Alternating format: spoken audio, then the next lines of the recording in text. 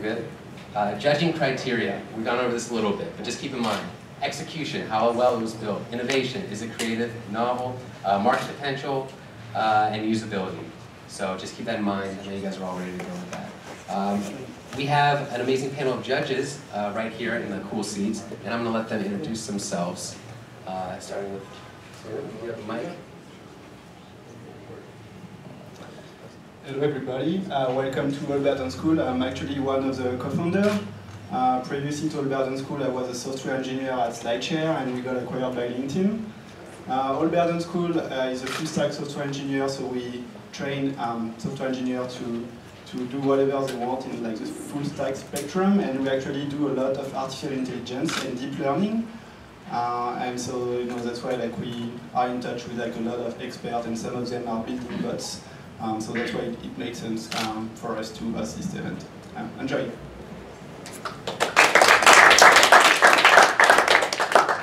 Yeah, sure. All right. Okay, I'm Esther. I am the founder of a company called Botathon, which hasn't yet launched, but it's a platform for launching personal bots. And the most recent one that we put out was Messina Bot. And I just joined the BetaWorks Bot Camp program, so I'll be going to New York as one of the inaugural teams in that program.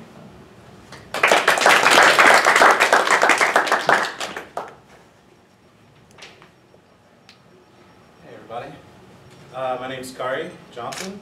I am a reporter and I write about chatbots, and I work for VentureBeat. I also write about artificial intelligence occasionally, and this concludes my introduction.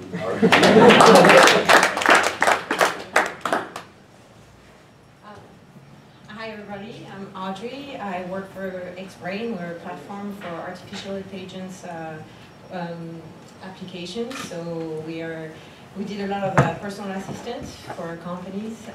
We are in the customer service industry as well as automobile. And we're getting into the bots, so I'm really looking forward to what you got. Cool, and thank you again to all of our judges for taking the time out on this Sunday to come out. Just one more round of applause. Just saying. All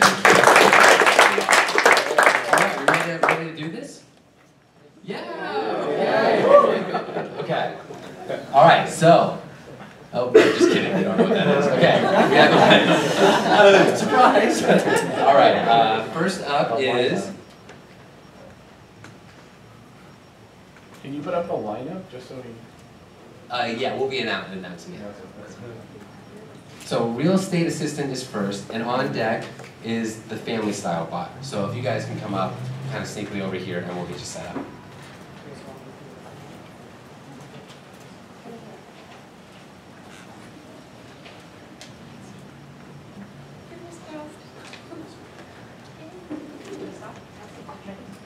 Hello everyone, we are real estate assistant team, and thank you for having us here today. And we built a real estate bot for those who desperate already find property in Bay Area particularly.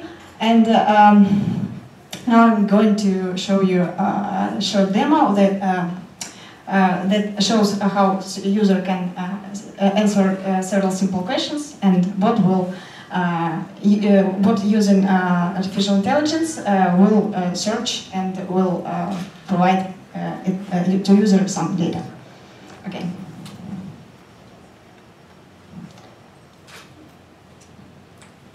So we using a natural language process, so you can talk to bot naturally. So here you just type unit room, and bot asks you some question that it needs to search. So here bots ask about location, about budget, about pets, and user answers yes. And any other options, our user wants laundry in the unit as well. Bot searches on most popular websites. And here he found a couple rooms according to this search criteria, and user can see it. Now it's correct list only.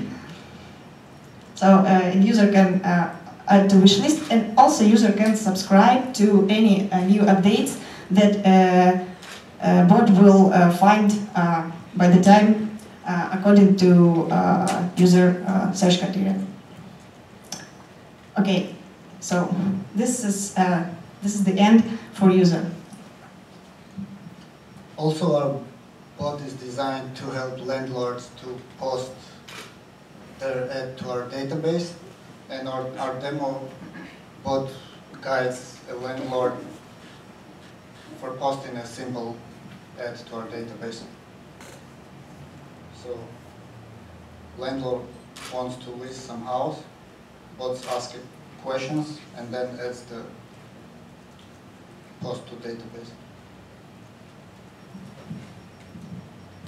So here, bot leads a user to through a simple workflow to add some data.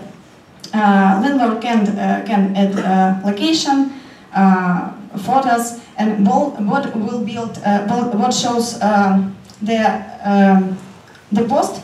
It builds for user with its data, and user can see it and publish. Thank you. Woo!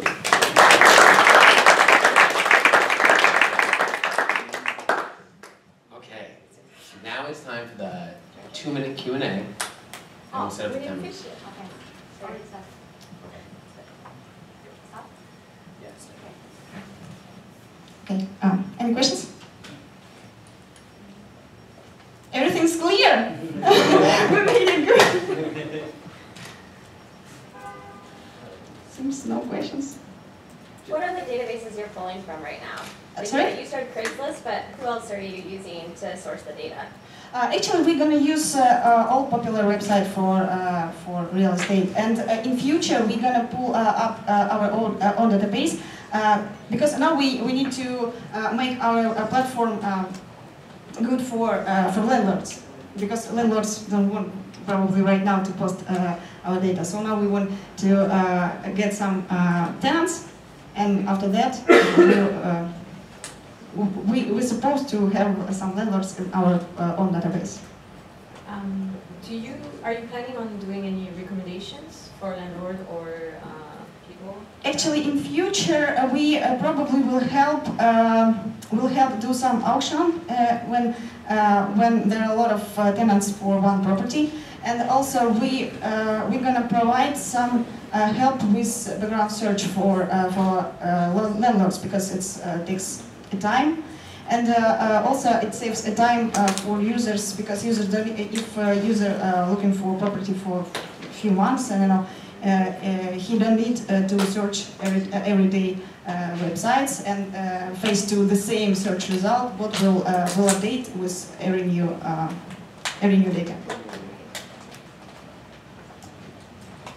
Anybody else have any questions? Did you say you're going to auction off popular listings? We don't have it yet, but we're planning. Okay, so that's Thank you.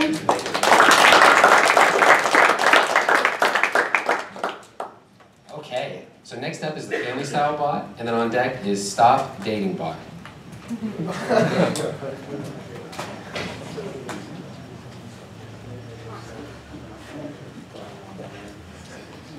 Okay. Hey, good evening. I'm Brian. These are my colleagues, Eugene and John. We're here from Galvanize University, part of the Masters of Science and Data Science program, and we decided to solve a common team problem, the hangries. So we've had a long day in school, we're all ready to go and grab something to eat, but we just can't agree, and we're so hungry and we just can't decide. So we built a group chat bot that allows us to do group ordering made easy. So I'm going to kind of demo that right now. Okay. So here I am in the Slack window for our team. I have a little cheat sheet of commands so I don't forget what to do. So what I'm going to do is I'm going to invite my colleague Eugene into the window, or into the chat window. Oh, there he is. Oops, sorry about that. Yes, see it there? Got it? Yeah. Okay, cool. And now I'm going to invite our bot to the window. So here's our bot. And I'm going to say, hey, bot, we're thinking about some lunch. Okay. Well, what I'm going to do is I want to be invited to the list. So add me to the list. Oh, and I want to be part of the lunchers too. Okay, there we are. Okay, so given that it's just two of us, what kind of recommendations do you got for us? Oh, they're pretty good. So we kind of got 3 different restaurants. We got a Thai place, a dumpling place, and a Chinese or Vietnamese cafe. And then for each of those, we got 2 dishes. Seems fair enough.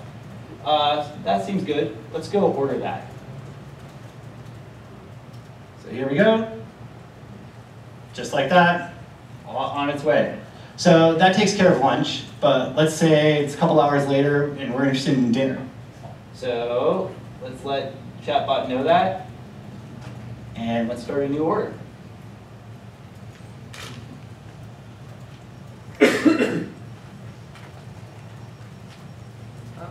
There we go. I want to get lunch too. Okay, Eugene's in there too. Okay. Oh, but this time we have our colleague Anne. So we're gonna actually, she also wants to come. So I'm just gonna tell chatbot to add our colleague Anne. Oh, that's done. Okay, let's see what chatbot has for us now. And real quick, before the demo ends, we can see that the recommendations have changed. So the idea behind that is now we have a new contender, which is this Indonesian place with different restaurants, and also now recommends three items.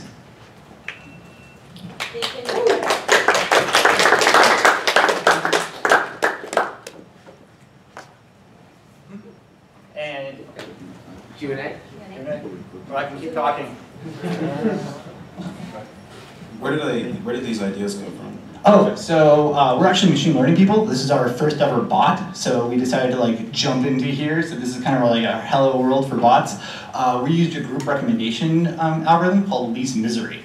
So similar to how Netflix makes individual recommendations, this is for groups. And the idea behind that is to recommend the restaurant that will cause the least misery for the entire group. It's why hackathons have pizzas. If I put enough people in this algorithm, it'll come out with pizza every time.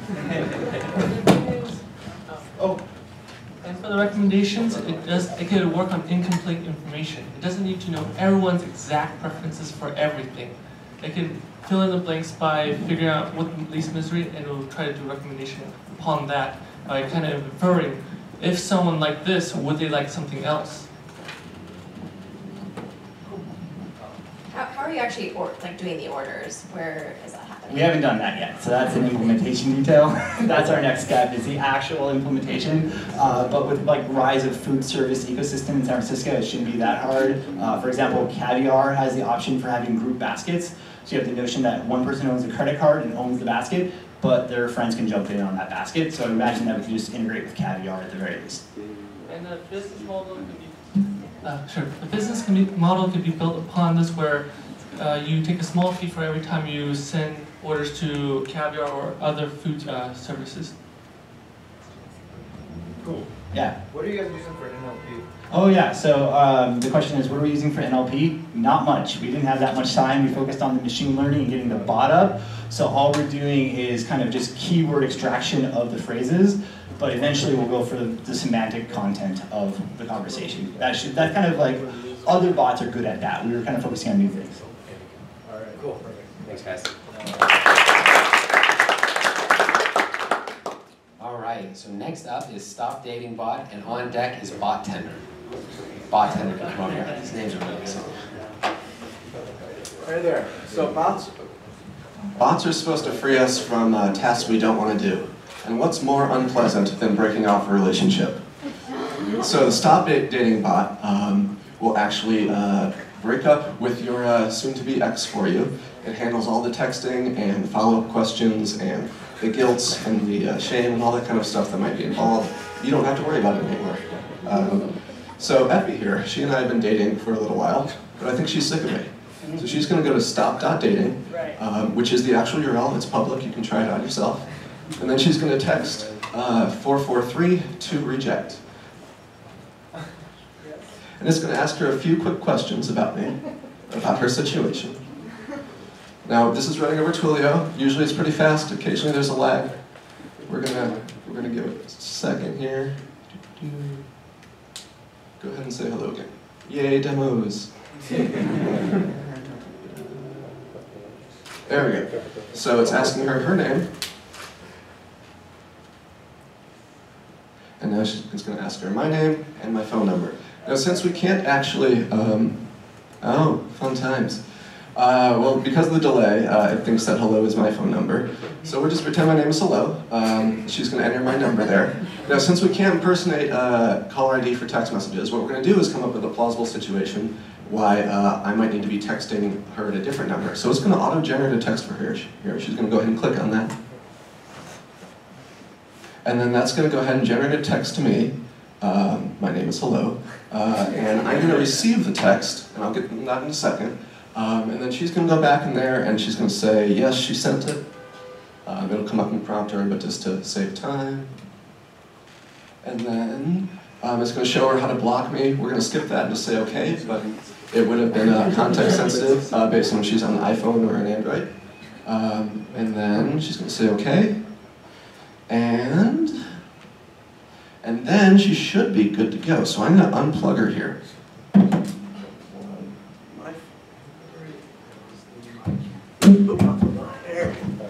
Sorry about that.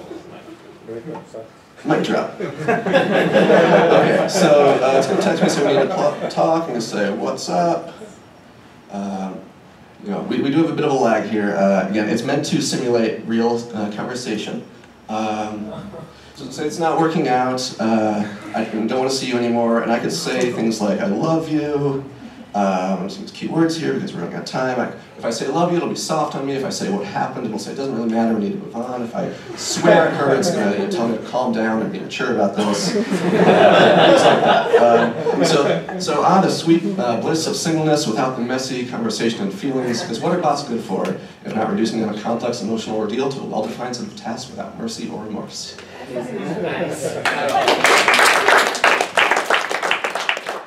Again, that is stop.dating. Do you adapt? Questions? Do you adapt the first sentence to the person? Do you have any information about the person you're sending that first sentence to? So we have, we only get the name. We don't even collect the gender. But all of the messages, like there's actually a whole bunch of messages. I wish I had more time to show you all of them. I encourage you to try it yourself, but they're generally balanced and generic. You know, use it wisely, but they try to be balanced and generic. So you know, things that try not to be too harsh, but also make it clear that there's no room for things to change. And it's based on the conversation. So like, again, if someone is like asking what's wrong, I thought everything was fine. It goes in a different direction than if someone is like very upset or very lovey-dovey, or asks, is this fake? It actually handles that as well too. So it's not. The whole point is I don't want to know why you broke up. You don't have to think about that. You just know it's done. Why do you think one would like to do this through a bot? Like, what do you think are the advantages? Well, the advantages are you don't have to look a person you care about in the eyes and ruin their life. You don't have to hear their voice as they cry over all the things that are gone now. The idea being that it can be really difficult to break up with people, and in this age we live in, let's let the machines do the work for us. And do you think you could treat it for the contrary if you want to ask a girl or boy on a date and you're too shy, or maybe you want to deal a contract and maybe AI is going to be better than us? That probably requires a bit more finesse. I think when you're breaking up with someone, it's maybe okay to seem a little bit like a robot. If you're trying to entice someone, maybe having a little more depth would be valuable.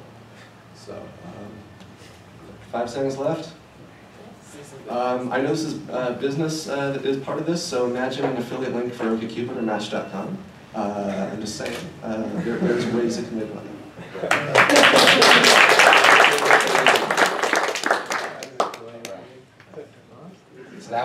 was Stop Dating Bot. So next up, we're moving to number 6, which is Bot Tender, and then on deck is Abadub. So I'm Mike. This is Omar. I'm a designer and developer, and he's the developer. And we came here with no code, but we have a concept of building a virtual waiter. And we built a new assets today, basically. So this is a fictional restaurant that we're going to use called Goose Grub. I took it from the Minions. So I just put a guide there because this is vertical. But you got hello, and then you have enemy gift saying that welcome to Gruska. His name's Kevin. He'll be serving you tonight. Would you like to hear about our specials today? Following that, I mean, this can be something that's controlled by the POS that can be sent back out. In this case, moving a little quick, but he's ordering a beer through emoji. He said, never mind. Now he wants 2. So I've got 2 blue moons coming up. So you can see AI recognize that, it canceled the last order. I think one benefit of AI is that it can filter menus. This is something that waiters can do as well. So they have all the knowledge of the menu in the restaurant and requires no training and will never get tired. So as you can see, I had to fit there right here. This is actually pretty easy to implement, but you can pay for it. I have it right to a link because of security. I think this is how some people do it too. Basically, this will go through Stripe. In this case, I'm actually splitting by item. So I just want to pay for my mini and meatballs and my Blue Moon. So there you go. Here's the Stripe interface. And there's a test Stripe. And lastly, we have a little feature here. It's my friend's birthday, and he wants something special.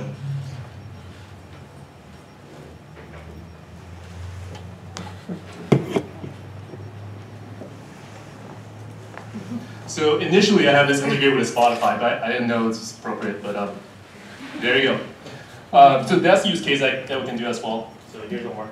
Yeah. So the original problem we were trying to solve is, on a busy day when you go to the restaurant and you want to order something and you got to wave down the server, or get your check and you just want to leave. So we thought it would be the best way to solve that issue is to text directly from your phone and be able to pay off your check and just get out of the restaurant as soon as possible.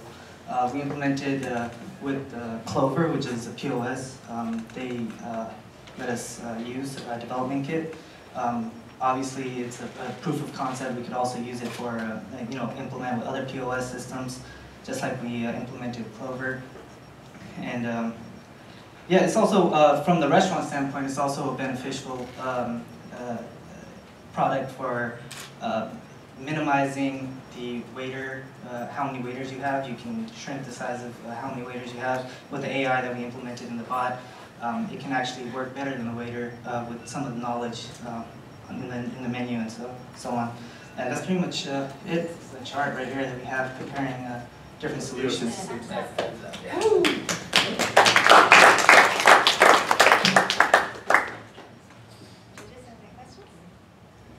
So is the plan to use customer device or restaurant device?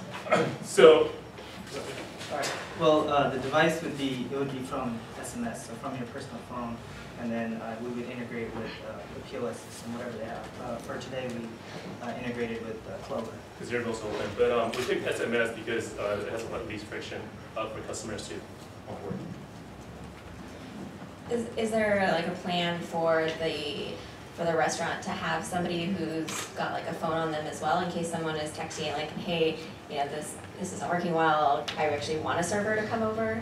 Yeah, that's a good idea. And in fact, back when we were working at Elon Cart together 2 years ago, we had these tablets that were at Chili's or Applebee's, and we had this hack day project where we implemented Android Watch, basically buzzes when you call server. So yeah, it's definitely possible, and we can put other information on there too.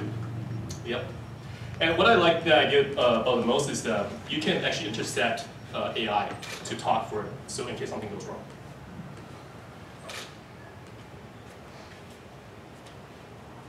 Anything else?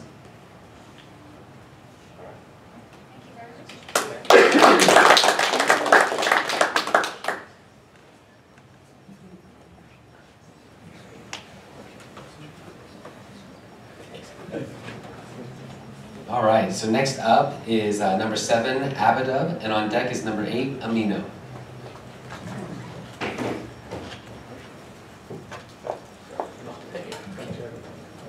Hi, this is Team Abadub. I'm Kunal, and my colleagues are Tal and Sebastian. And Abadub is a content suggestion bot, and it knows the user's activities and information, and it suggests content based on the user's activity.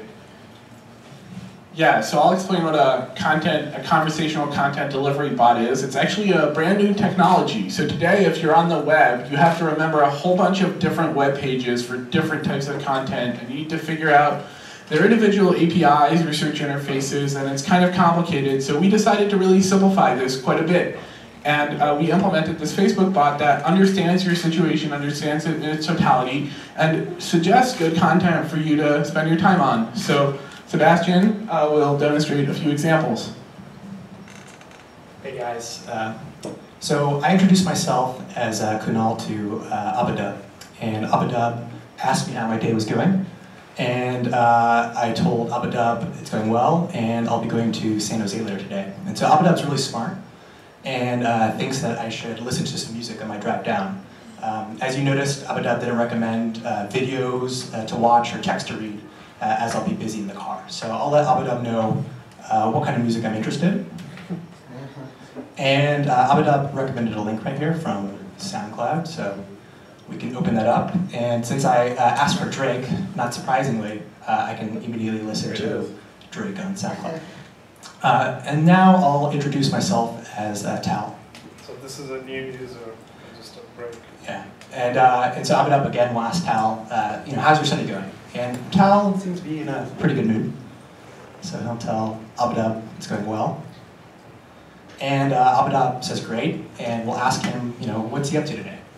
And Tal's taking it easy, so resting today. And so Abadub's smart and knows that he's relaxing, and maybe recommends some articles that he should read. And ask for what type of topic he'd be interested in reading. So Tal will read some sports today to take it easy. And so we have a link from NPR. We'll go in there, and we can read about the Euro 2016 or Wimbledon and take it easy on Sunday. I'll introduce myself to Abadub. And Abadub will ask me how my day's going. Maybe my day's not going so well, so I'll express my true feelings to Abadub. And Abadub feels for me. She's very smart, or whoever Abadub is. It's very kind. And sent me a YouTube link. So go there for a relaxing 3-hour video of California ocean waves. That's time. That's time. Great. Thanks very much.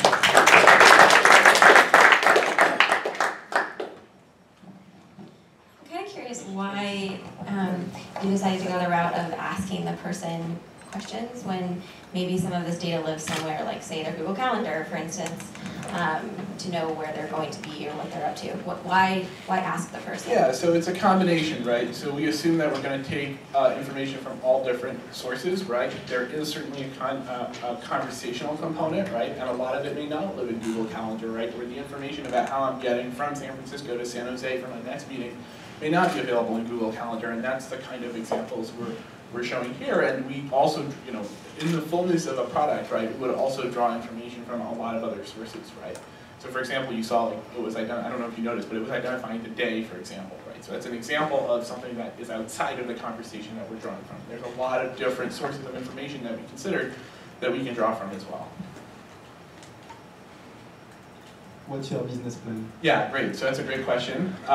So as you saw, we were providing a lot of content links, right? So there's definitely an affiliates model, right, that we can build here, where if Abadub becomes the next #1 way of retrieving information or just finding the perfect information, right? There's going to be a lot of users, and they're each going to go to YouTube or go to, we have an Amazon plugin which we didn't show, right? Of course, the SoundCloud and so forth, and that's going to generate a lot of affiliate revenue. There's also kind of the other side of this, right, which is the actual content providers can build Abada plugins, right, which describe their content and kind of show how they can monetize their content, or also allows us to monetize it. Yeah, there could be some advertising. Absolutely. Any other questions? Did you see a 3-hour California ocean because that's your preference when you're sad? Or is that just, does everyone get shown a 3-hour California ocean when you're sad? Yeah, so I mean, machine learning. So this is where we can, so currently this is a prototype. By the way, we should mention that we started from scratch, right? So currently we're using some basic input to machine learning to get this kind of a model, but there's much, much more to it. Thank you. Thanks very much for that question. Thanks.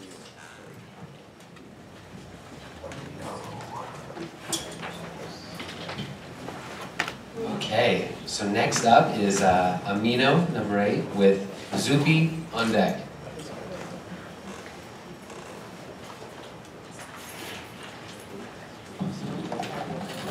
Yeah, if you're on deck and you're coming up to see Francis, she requests only one person comes up since it's getting a little crowded over here. And then.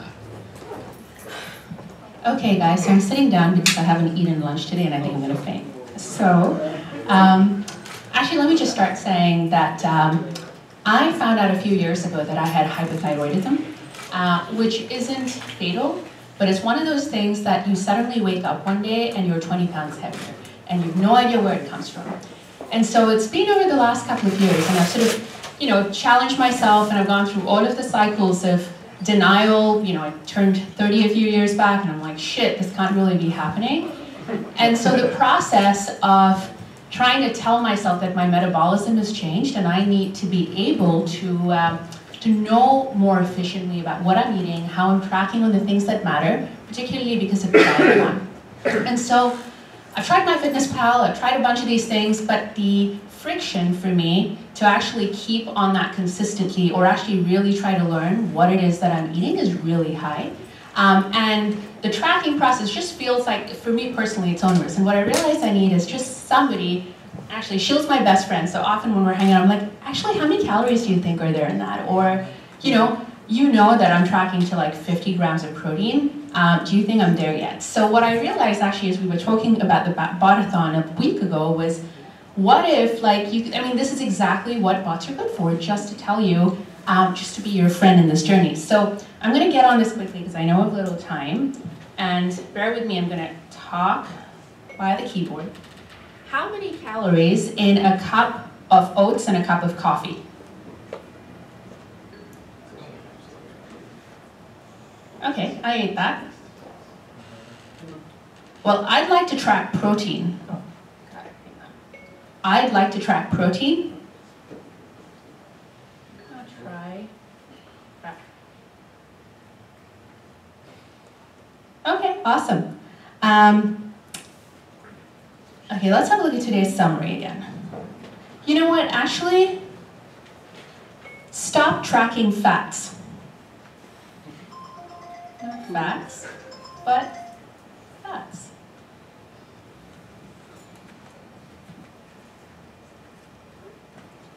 Okay, it's slow. Facebook has been acting out.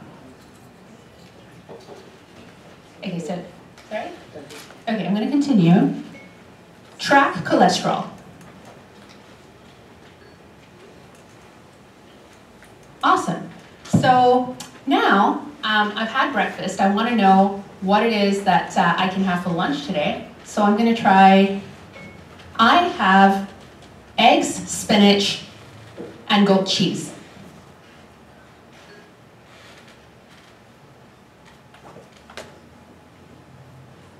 And actually, now I can see a bunch of recipes.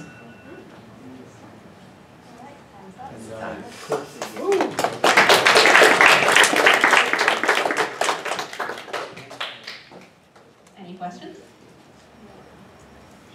Is there any kind of is there any kind of a dashboard beyond this, or like how would you see this over time?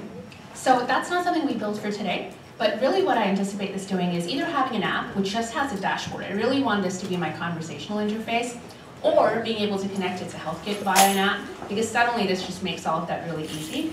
And the thing that you can actually do in terms of dashboarding, I mean, so right now we're doing search, track, and setting goals, and I didn't even get into that. You can set goals, you can change goals. I mean, it basically does a whole lot of those things, but you really get into then content and community. And then content includes dashboards, recipes, if I'm on a ketogenic diet, what are other people on keto? I mean, I've been literally obsessing about this stupid keto diet and a bulletproof coffee every morning, that kind of crap. But anyway, that's a little bit of that.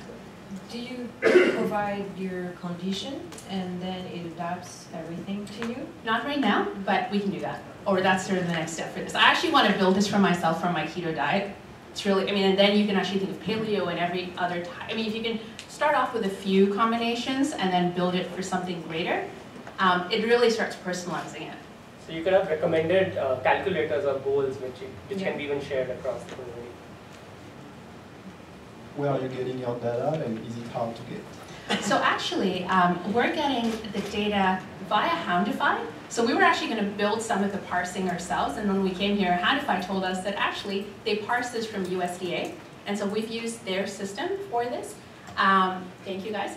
And actually, the thing that we might actually have to do is go to Fat Secret or some other databases, because their database is more comprehensive. And the recipes is coming from another data source, and we were almost there for the demo, but we are also able to take a picture of like a label of nutrient label of any item which might not be in any public database, and it can kind of parse out of it. Out of the So we Google almost got Cloud. that, I think.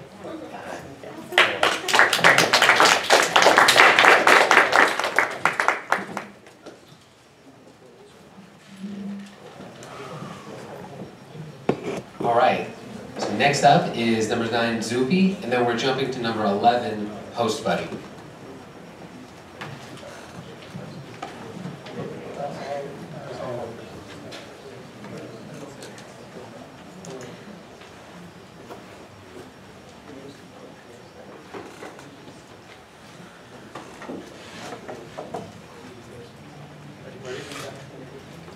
Hey guys, my name is Ali. I'm a current college student studying computer science. I'm here with my team, Asif and Peter. We're here to introduce Zubi. So when I picture a bot, I want to be able to talk to that bot. I want to see something like Bender from Futurama. I want to have something super engaging, like, hey man, what's going on? And that bot is responding to me in this super engaging way. Right now our technology is up to date as Alexa, turn on the lights. Navigate me here. I want to have something super engaging, like something I would see on TV. So if I was here and I was like, hey dude. So let's say I've been at a Botathon for the past 2 days. Zupi's like, dude, you should start going to the gym. It says, I'll be like, yeah man, not getting the time. Alright, so it's telling me, hey, looks like your friend Alan, who you're friends with on Facebook, also doesn't get time to go to the gym. You guys have time in your Google Calendar from Saturday from 9 to 12. Maybe you guys should go to 24-Hour Fitness.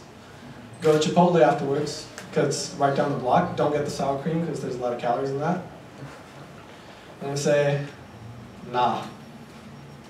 Don't feel like Chipotle. Alright? I can go to Burger King. Thanks, bro. Alright, looks like Stephen Curry is going to be in the area. He's giving a speech. I have a YouTube link that can show you his MVP speech from last year. I say, are you for real? Alright? I'm going to say, hey, or I'm going to say, dude, book the ticket. Done. Alright?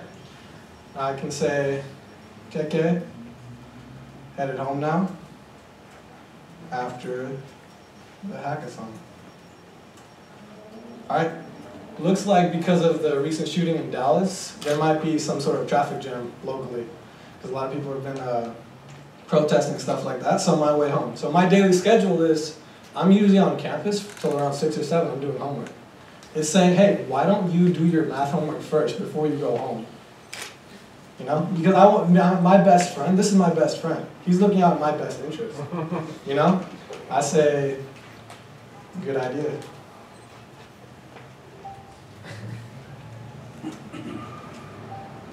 And that's Zupi. Yeah, and all this, all my tasks, it's been saving all my tasks in the back end.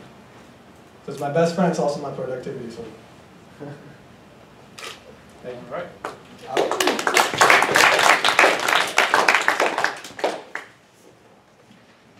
Does the voice adapt?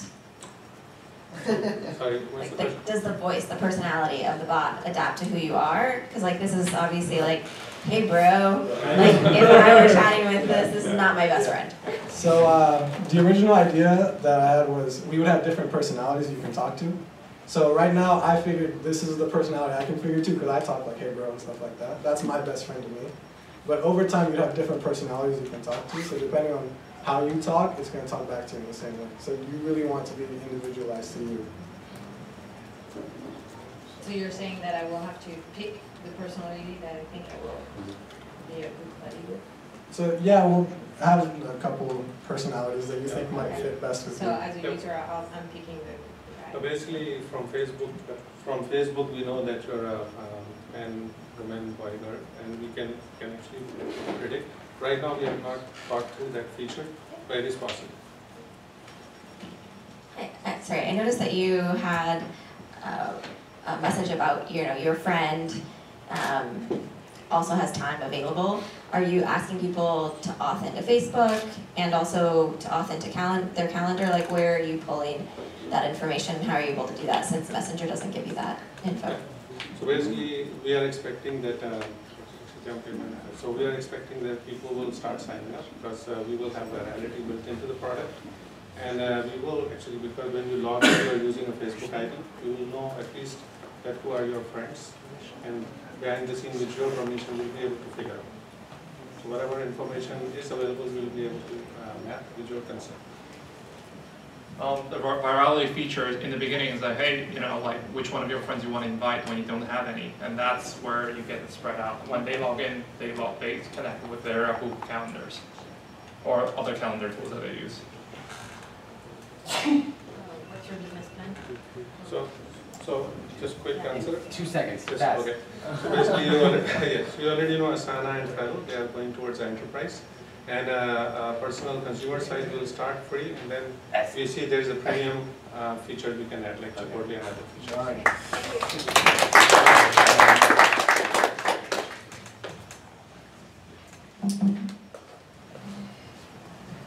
Okay.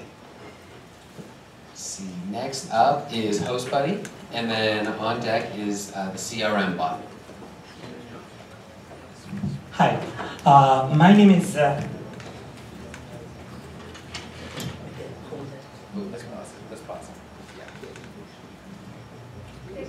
Okay. Let's start. Hi, good evening. My name is Sagar Gola. I built iPhone apps in the past for the hospitality industry, and today I want to show you the Host Buddy, which is a virtual concierge for any business, whether it's a small or a big, over the Facebook Messenger. And we love Facebook Messenger because it's free basics, and there are already so many people already using it. And let's look at one use case. This is basically, for example, the concierge services. You can make appointments, and you can manage wait listing and rating and things like that, ordering. In most of the developing countries, even to go to a doctor is like very similar to going to a DMV. You get a token, you wait around, and then when your turn comes up, you basically you go there. Instead of that, so in the Messenger, and there is a Host Buddy.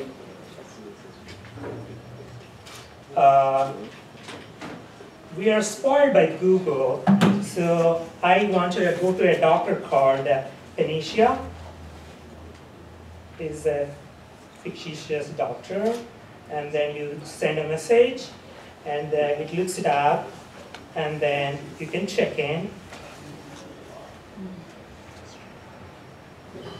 And then you get a confirmation.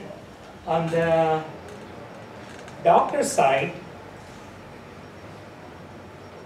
so you have the people who are coming in, and for example, when your turn is ready, you basically notify them.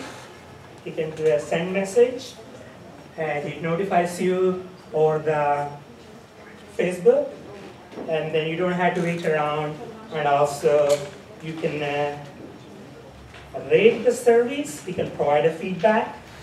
Probably the Tanisha is a quack, maybe you can say it's bad. And then you can do a submit. And these are all very authentic, the people who went to that facility. And so these are some of the basic concierge services that we provide. Of course, we also have experience with the POS systems. This example that we built is mainly for the people who don't have any front desk, and they can set it up within minutes. And it's good for the business and also good for the consumer. Any questions? All right.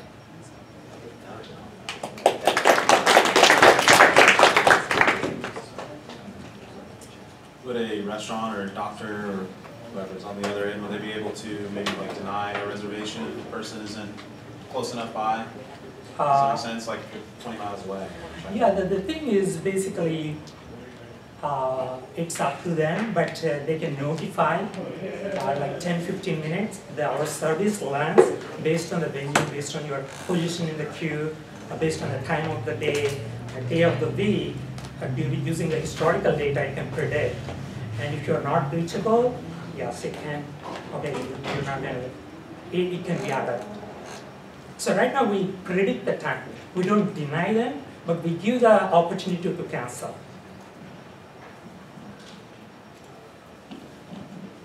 So HostBuddy is an app that already exists, right? Is that HostMe?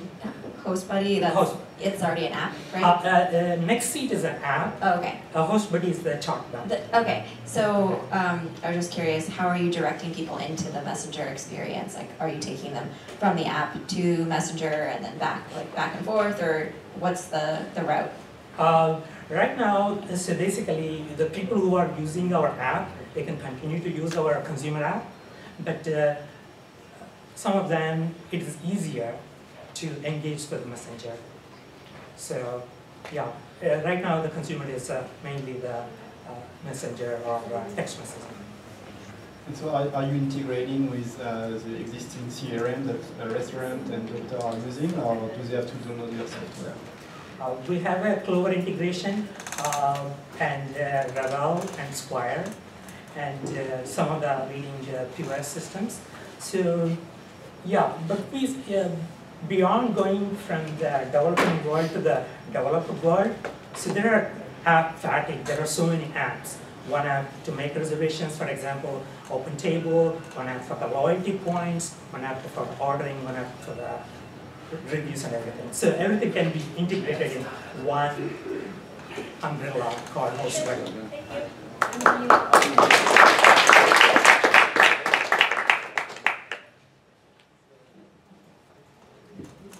Okay, how's everyone doing? Okay. It's a little hot in here, the AC's not going, but we're all having a good time, so it's okay. All right, next up is CRM Bot with Interview Bot on deck. Hello everyone, my name is Ethan. So I used to work for SAP for a long time, CRM space, and it's rare to hear people like those enterprise softwares. They're hard to use, and the salespeople want to close more deal instead of using the system to keep updating for the sales manager to check. So today what I'm going to build is a CRM bot that's actually going to assist the salespeople, and I built it on top of Slack because everybody loves Slack. So what's going to happen is I'm going to ask like, what's my day like today? It's going to tell me what's my upcoming meetings. Yeah, so I see that I have a discuss deal with some pulse and medical device.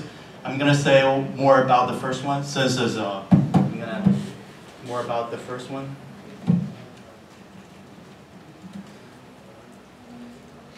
Yeah, sure. So since it's contextual, you know what I'm talking about, and they say that they have an open balance of $954. And since it's contextual as well, I can say I'm going to navigate me there. It's going to pull me and give me a Google Maps and tell me the Lyft ETA is 10 minutes.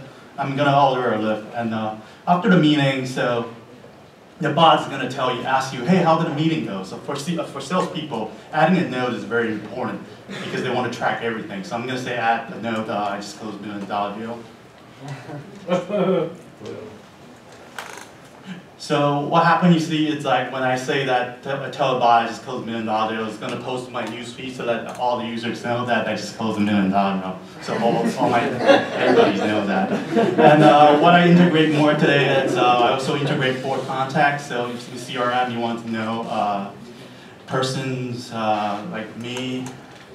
I just integrate it. It's going to say, oh, it's Ethan. It's he worked for Vimo Labs, and I can say company info,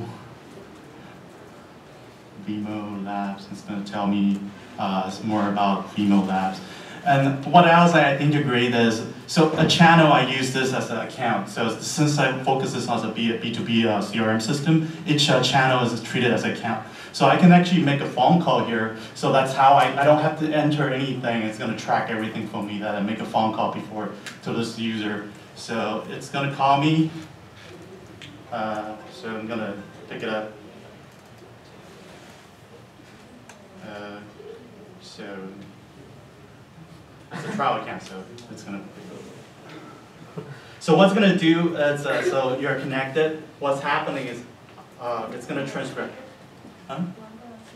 Nothing's happening. So I can say I just closed $1 million deal.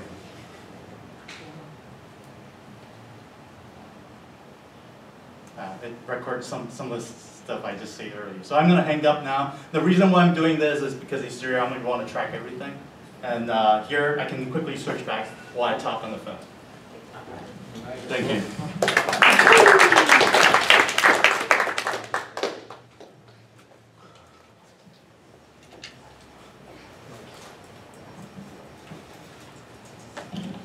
What CRMs are you integrated with? Like, where's this data go? I don't want to. There's other company that's integrating with other CRM systems. So what I want to do is I check this Trello sales. They actually open this Trello board saying that what kind of functionality they want. Sales is one thing they really wanted, and I don't want to integrate with other people. It's because I don't want to be cut off, and I want to focus on more small business. So what I'm integrating with that, I'm preferably using Gmail, Google, Calendar, everything for the backend system. So I think taking that is great, but what other feature are you thinking about? Of course, there's predictions. That's definitely something I want. So if you're able to input a lot of information. So one feature you can see that you constantly check your schedule already. So when you finish this meeting, it's gonna, hey, it's gonna ask you whether you finished, how did the meeting go? So you can add a note directly. So you remember. The next thing is a prediction. So you can ask, what's my top opportunity? And in CRM, the old CRM software is always hard to drill down. It's very hard to use, but instead of using natural language, it's so easy. Yeah. Thank you.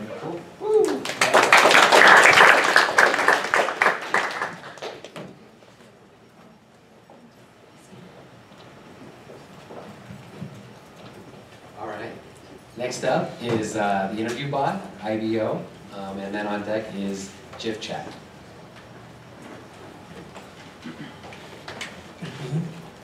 Hi, IBO is an interview bot. Actually, the reason why we built this is we work for a recruiting company and they have this big problem. When you post a job, you get like hundreds or thousands of resumes and you don't find matches. And because we don't even know what is there in the resume is actually going to be there. Next, please. So it's used for initial screening of candidates. It's not actually a full interview solution. What we do is bot for coding tests. We use a very simple interface for doing the coding test. What it's not is complete interview solution. So essentially the IBO talks to a couple of other bots, but this is the chat bot. Those are ones that are gathering information. The next one. we already had a basic code bot built. We use an engine called a Spear engine, which you can send about 60 different languages. You can send programs and it will test it and then give back the results. But the limitations were very simple interactions, and we had everything hard-coded in there. So in this we made a few changes, and so I'll skip through this slide quickly and then go to the demo. Yeah.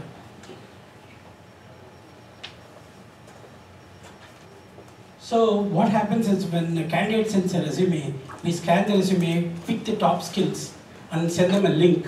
And then when they click on the link, they land in this bot. They start with a greeting, and then how would you like to begin? And we tell them whether they want to take some problems. So we give a coding problem, and they can enter the code and then test it. And then after test the code, if they're happy with it, they can submit it. And once they submit the code, it checks out whether this whole thing works correctly or not. At any point in time, you can also skip a test. So when you give a lot of tests, some of the tests can be skipped, which tells us something about what the candidates know. Once you finish the coding, we move on to, so we're going to skip this one.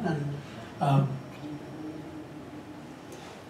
so we ask a few more questions. So let's say if somebody says, I know Python, I know Django, I know Flask, I know JavaScript. So we ask them some informational questions. How long have you been working on this product or in this technology? What kind of knowledge do you have about, what do you think are some popular features?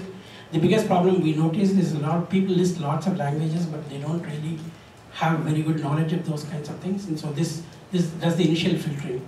And then you have to talk to only a few candidates who qualify, and then we give some ranking in the end. And we also gather information about other things that they do. Like by looking at the type of code that we type, we can figure out what level of programmers they are. And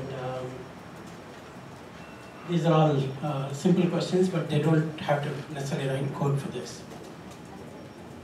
Thank you.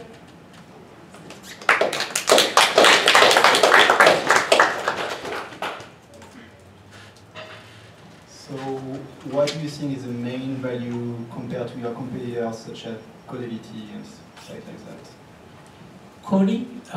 So the main value essentially is we customize the interview questions based on their skills. So we scan the resume and get the top 3 or 4 skills, and then we customize it. And then based on the number, we don't look at what they mention as the skills, but we look through the project experience and pull out the skills. So we know if it's like a 2-year or 3-year or 5-year programmer, they have to be up to this level. And so we design the problems based on that. Then we pick it up from a database and then send it to them. So it's very, very customized to them. The other thing they can do is if they don't understand the problem, they can ask for help. So that is one thing. We can do a couple of other things too, not necessarily for interviews. It can be a mock interview where they can train for interviews using this kind of product. What happens if you don't qualify for a specific, skill that a job is asking? So that is the initial screening. Then it is left to the recruiter to figure out whether you still want to get because you may have a lot of other skills, so they can put them for, because we analyze the skills and store it in the database. When a new job comes up that matches those other skills, they'll get a different interview. Do candidates get feedback on how they've done and where they Correct. fit? We have a rank. We'll give them some score based on the number of questions they skipped and the way they answered. Right now we have a very simple model of just additive score, but we can also analyze the code, and we know, for example, how an expert Python programmer or a Java programmer codes versus a beginner codes. So based on that, we give them feedback. They can also ask for feedback, and that is not something that we have done in this 2 days. So there is a lot of machine learning that can go into this to analyze how people handle problems, and that is the knowledge that we want to give. Okay, thank you.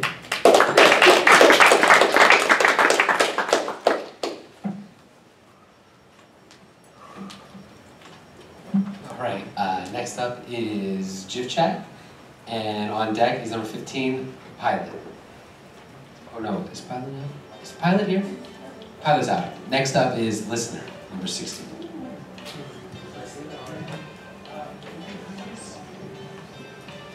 So we're presenting with an application called GIF-Chat. which is a fun game that you can actually play inside Facebook Messenger, including graphics and multiplayer chat and stuff like that. But it's actually also a very good language learning tool. So I'm going to start it off, and we built everything this weekend. So we've got a couple of different things in the game. So if we start off with a single player function, you start off, and the beginning is just like name that pig. So this is a very simple, I hope I get it, I hope this is right. It's a heart. Oh, it's love, sorry. Game over. That was quick. Okay, next. Let's try again. What's this guy doing? So basically, you describe pictures. And what we do is we actually look at the text that people are putting in. The text actually gets posted over to a Facebook page, and we can have like crowdsourced people uploading new pictures to be part of the quiz or upvoting comments and things like that. And then we're going to apply machine learning, we haven't finished all of that this weekend, to actually allow people to type in all kinds of different descriptions of the pictures. So this is a simple paint picture. So this is the single player version of the game. If I get it wrong here, I'm just going to bounce out. So you get a score as you're going ahead. I'm just going to get that one wrong. It tells you at the end what it was, so you have to get a long streak. Okay, now we're going to play multiplayer. So Lewis, who's a co-programmer on this thing, are you going to join the chat? Okay, you're already in. So basically, we're able to chat to each other through this, and basically Facebook, we've implemented pipes to allow two messenger clients to connect together.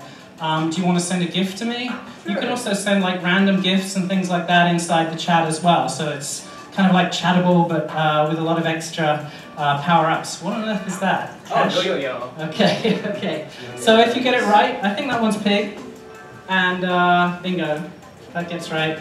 And then we have a whole bunch of other features inside the game. Oh, we've got a little bit more time.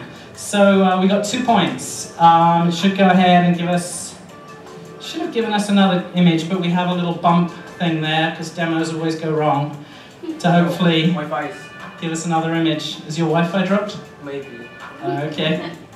Oh, yeah, looks like we've got a bug over here. All right, well, let's talk about the slideshow stuff. So basically, it's a combination of a really fun multiplayer game. The actual business model is about language learning. So people can enter these sentences, and other people can judge them.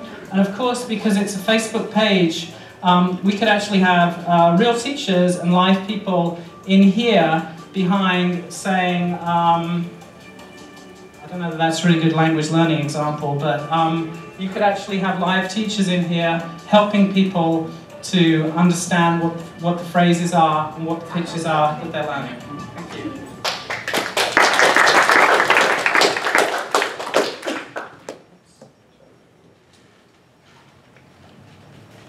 Any questions? How are images identified? How was that last one identified? The last one was a live image that he typed in, and then we're using just a Giphy URL to send it back into both clients. So, I mean, Facebook Messenger is a one-to-one or one-to-bot system. So what we've implemented is a kind of a mirror reflector that allows him to send a message to our server that comes back to me, and any messages I send to the server go back to him. So we can have these kind of group chats. How did it end up being identified as a pig? Because that was wee bear. Oh, the pig is, we actually have a whole bunch of... No, the bear, right? No, that one was a different one. The pig was the previous one. There was another pig. Show me the pig. Sorry, it's... yeah, anyway. So the first one was a pig. And then after that, he sent me the image as part of the chat. So the idea is we play a game, but while we're playing the game, we're also sending like hints to each other. And it's a collaborative game. Like a lot of games are competitive, but in this game you both get points if you get it right. So you're actually trying to help each other, which is really good for an educational game, we think. But we basically have a database of stuff to prime the pump, and then there's also in future, all the crowdsourced stuff that gets added to the actual Facebook page. Because people think Messenger is just chatbot. It's actually chatbot is kind of like an endpoint, whereas the page is a way of kind of crowdsourcing a lot of content that can go into it. And then the comments with likes are signal for our machine learning algorithm to tell that this is a correct interpretation of the sentence that goes with the image. So will end users who are adding photos to the page actually also be saying what the answers are? Not at first, we hope. What we were thinking is that in the title you could put keywords, so it's not completely transparent, but then after people add a bunch of comments, after people respond to the answers, those go into the comment feed and then other people upvote them. So basically, first off, it ends up, it's like a cold system, and then it gradually warms up as people kind of approve them.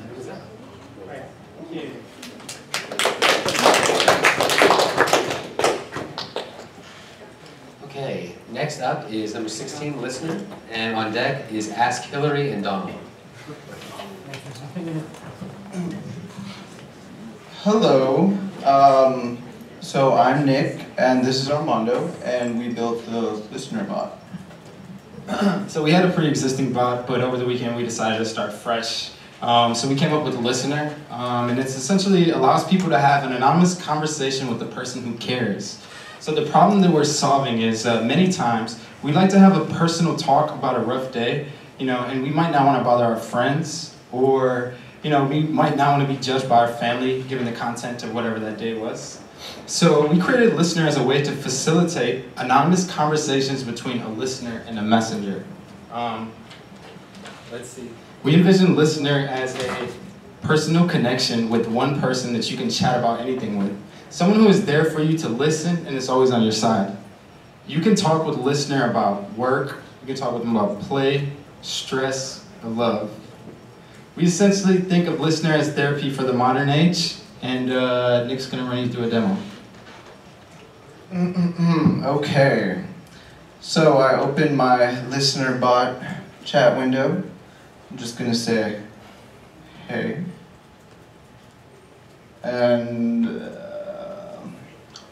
okay, so Listener, basically when you start the onboarding, Listener will ask you how often do you want your listener to keep checking in on you. So I'm really needy, so I'm gonna say daily. And you can say like what time of day, so I'm just gonna say evenings. And so that gets configured. And okay, so it says it's finding you a listener.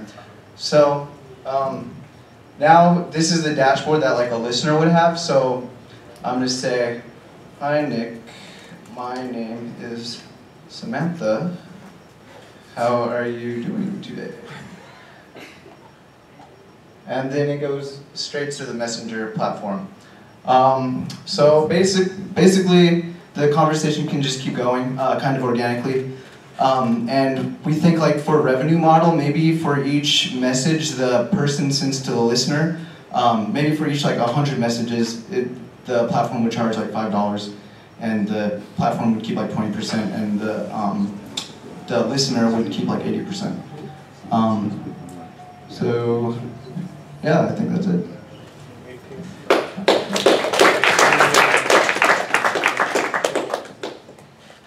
Any questions? So I love the idea, but basically the bot is only doing the onboarding part, right? Like the first question. And then it's a human who is interacting with the person, right? Correct, yeah. And I think people are incentivized to keep messaging the bot because there's maybe a thing of anonymity that you want to keep through Messenger, right? So some people are like more serious about privacy than other people.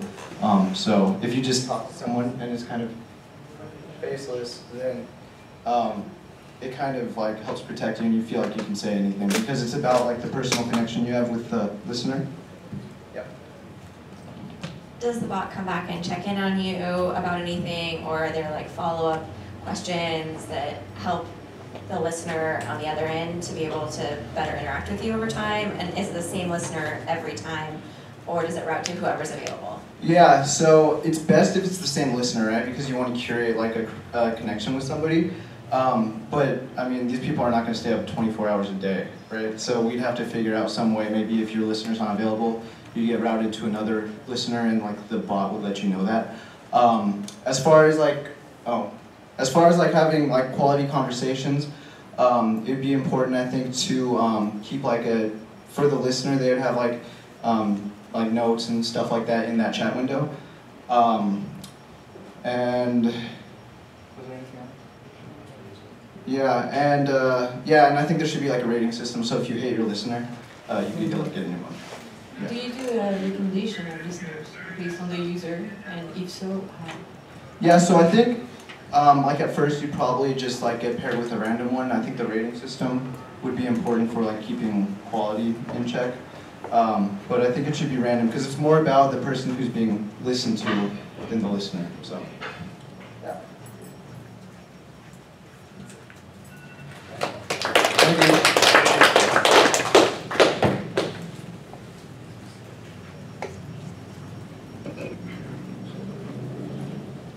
All right, so next up is Ask Hillary and Donald with number 18, Potato on Deck.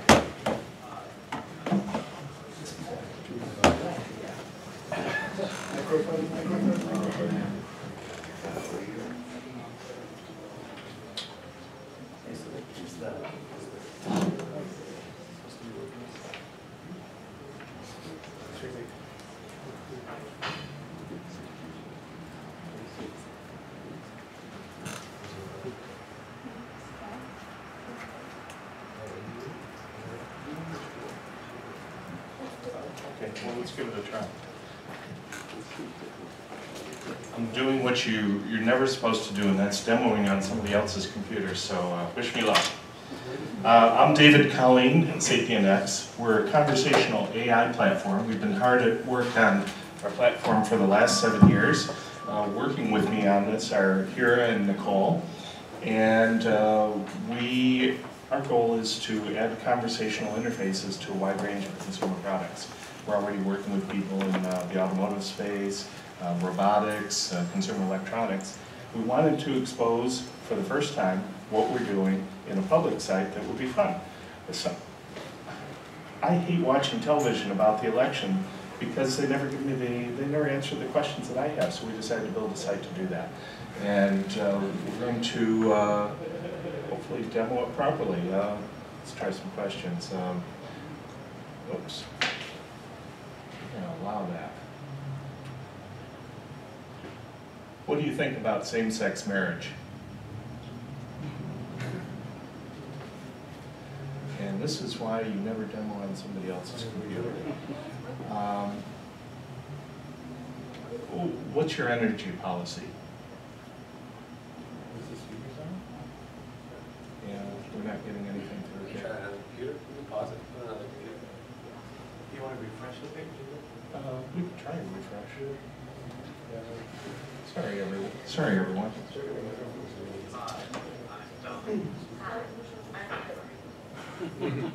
Yeah, it sounds like we're not getting audio here either. But, let's try it again here. Well, what's your position on same-sex marriage? Yeah, we're getting nothing. We also have a platform here based on, this is a HTML5 running WebGL, and we also have an Android client. So our goal is to have a conversational AI platform that doesn't force you to learn a command language. Siri was good in her day. Move over, Siri. Alexa's pretty good at the moment, but move over, Alexa, and Viv. We want a system where you don't have to learn a command language to interact with the technology around you. That's our goal. We're trying to make it very simple to implement, so we've also done something that nobody else has done before. We're building AIs for our customers with our AIs. So our customer sits down and has an interview process with our AI, and it dynamically generates a new AI for them. So you're going to be seeing this coming up in products soon, and we're looking forward to it. Please check out the site. It's askhillaryandonald.com, and it will go live tomorrow. So there's time left. I was going to have you ask questions of the characters, but I guess we're not doing that tonight. You can technically go on your browser. Where do you get the data for the characters? We have 4 different artists that we work with. So everything from, these characters were done by Charlie Powell, who's an illustrator that does work for the New Yorker and Wall Street Journal and places like that. We also have very realistic characters, and such as Alfie here. we're going to be, in 2 months, releasing something that we call Mini-Me. And this will be our first full public beta. And the idea is you can make your own character. We have the ability to take a selfie, and 5 seconds later it generates a 3D avatar of yourself of wherever you took the picture of. And our goal is to let people just run amok building their own bots that can talk and they can share them with other people. Now, this is a way for us to torture test our system. Remember, our goal is to embed in consumer products. So this is a way for us to really work out the bugs before it actually goes into a shipping product. So where do you get the data for the answers of your characters? Okay, so let me talk about what we did. The website and the characters were built before we came here to the Botathon. The scripting of the questions and connection to the audio files was done right here in the Botathon. There are 400 different sound files representing snippets of their speeches that we're using. Now, normally our system is fully conversational, so you get a synthetic voice back, but we thought it'd be better for this particular site if the candidates spoke in their own voices. How do you keep track of when the candidates change their opinion? It's a good question. So I won't single out any particular candidate here, but Hillary changes her mind quite a bit. So our decision in which clip to use for Hillary was the most recent one. And we tried to be really neutral here, which is interesting. I've started drinking heavily after working with Donald's clips, but have fun with it, okay? And if it breaks, let me know. Thank you, everyone.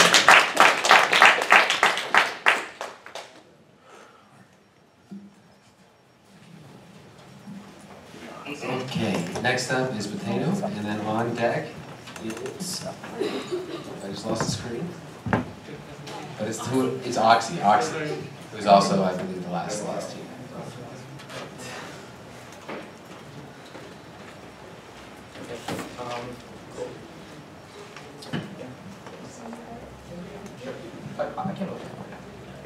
Hi, my name is John, and our product name is Potato. I did not know how to write bots until like 3 days ago.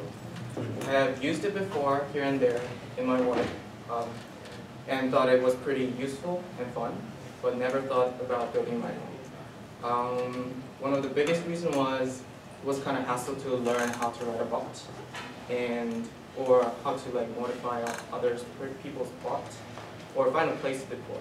That was the biggest problem for me. That was how we got the idea for this platform, Potato. We envision a platform that any users can easily set up, deploy, and manage a bot. People can come to our website and import their Docker-based bot images and set up them in just a few clicks. Another important feature is people can share their bots through our platform. In this way, people who are not familiar with bots can set up their own bots. That was our intro. Let's start the demo. So this is our main page. It lists some of the existing bots that people already shared. Let's say I want to add a new bot. Click this and put a name for it. Demo Slack bot. And we need to provide our Git repo URL. We made a fork from a basic botkit repo and made little customization in that. So we copy this URL to the Git repo section and put some descriptions on it, and put some sentences around it, like this. I'll remove this for now, and click Create Bots, and the bot is created. And if you go to the Explore page, you'll see demos like, oh, I thought I typed down the bot, but it's Slack boy. After you create the bot in our system, you click plus button, and it shows a list of bots that you copied. And if you click the green, and go to here and put some customized tokens. That is to connect to some of the Slack channels. And you update it, and now we deploy it. And it is deployed. So if you go to the Slack channel and talk to, wait, why are you not there? Okay. Oops, it's not there. Uh-oh. Live demo. Yeah. Thanks for watching.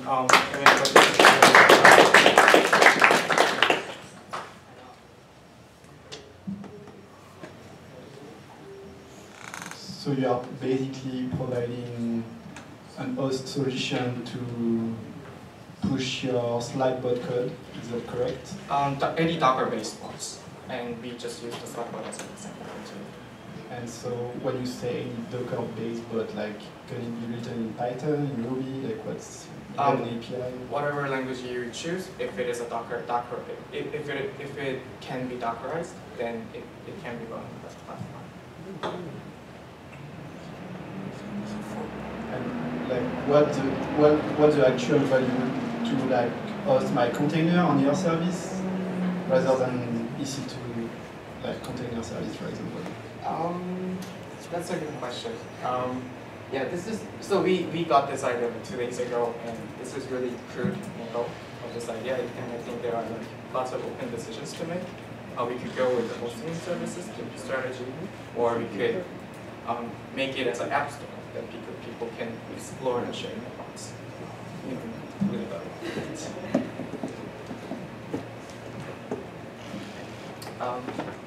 Any more questions? Cool. Thank you. Thank you so much.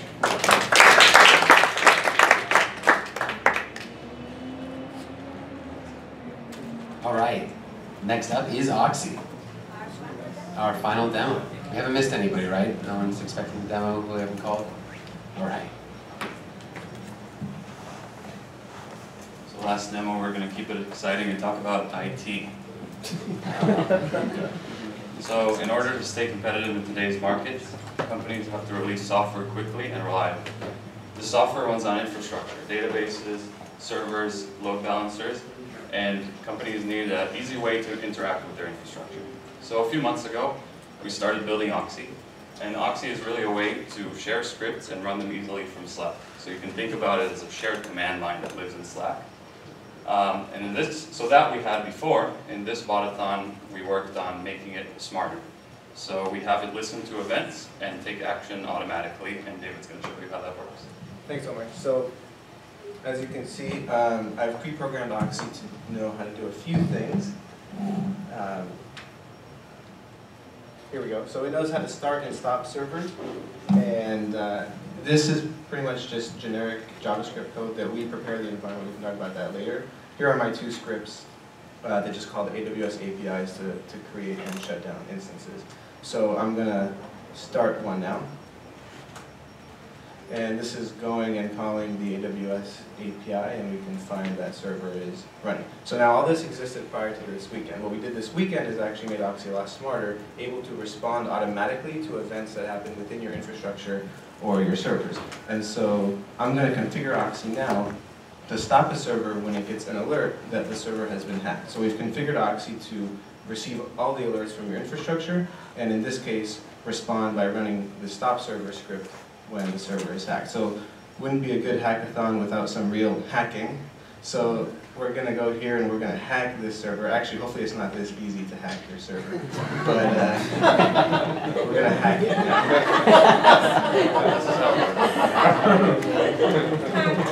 So as soon as the server gets hacked, the event gets fired to Oxy. Oxy notices it, triggers the stop server action, and stops the instance. And so if we go back here, we can find that it should be shutting down now. And this is important because not only we didn't need human interaction, actually in an event like being attacked by a hacker, you want to respond as quickly as possible.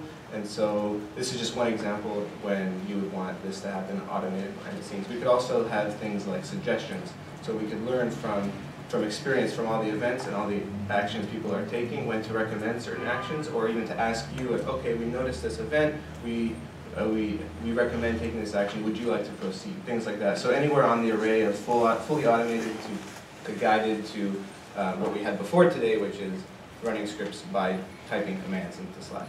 So that's what we have. Thank you.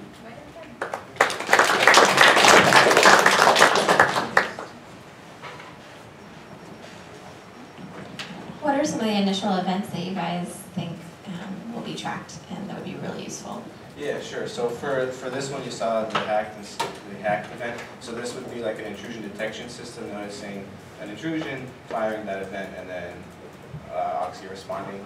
But we can think of a lot of other ones, things like latency, things like scan loop downtime, disk full errors, anywhere from like fully low-level things to even high-level things, as long as you have scripts that can react to them. Are you thinking about adding some deep learning, like basically every time a server is hacked, maybe I want to show it down, maybe not, right? But so we're holding off on that. That is a to-do list item in the future.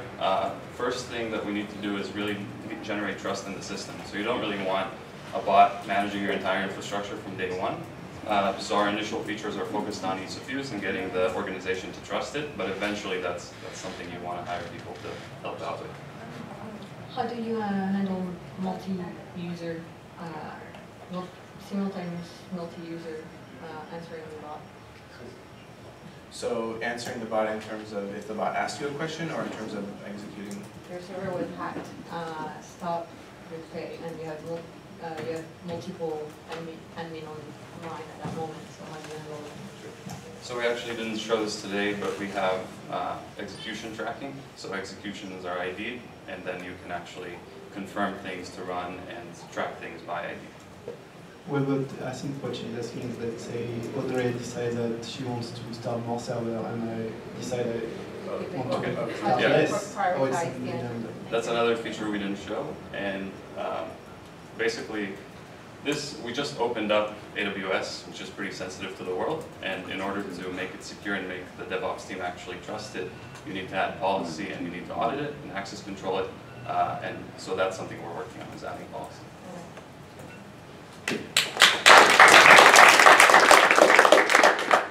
All right, thank you so much everyone. That was awesome, great job. Just one last round of applause for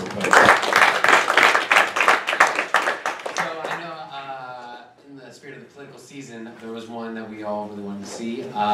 So we have 10 seconds of it working is what I hear. Off the record is what we're doing, whatever. So I hope it's okay with everyone. I'm sure everyone wants to see it. So it just won't be plugged into. It won't be plugged in, so just we'll huddle around. Thank you. Okay, so let's go with the question. Do we have any good questions anyone wants? Okay. What's your drug policy? That's why I don't drink. I don't drink. I don't smoke cigarettes. I don't take drugs. I will tell you that. So I have been working with elected officials to try to figure out how do we put together a new approach, a new law enforcement approach, so that first-time, low-level drug users are not sent to jail. So it does work. Thank you.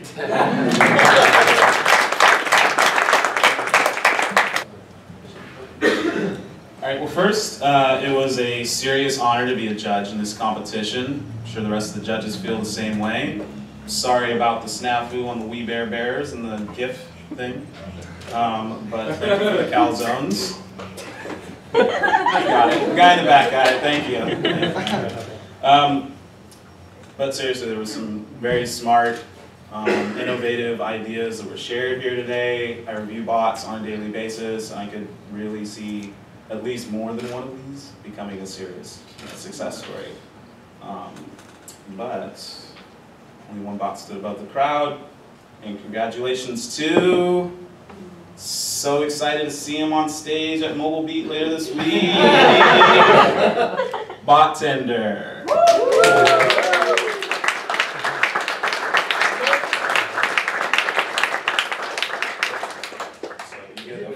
handshake instead of like a trophy. But, stage like this one. Okay, 1, 2, 3. Great. A funny one. Pretty sure the judges are here for like something. Do other judges want to get in? Other judges in the photo? In the photo? Okay. Yeah, please. Okay. All right. 1, 2, 3. Great. All right. Thank you. All right. So real quick, I just want to say congratulations and thank you everyone. I had a lot of fun doing this and meeting all of you and hanging out for the last couple days. So thank you very much. And thank you to VentureBeat and to SoundHound for being here and to all of our amazing judges. This has just been a great weekend. So I thank you all. So round of applause for you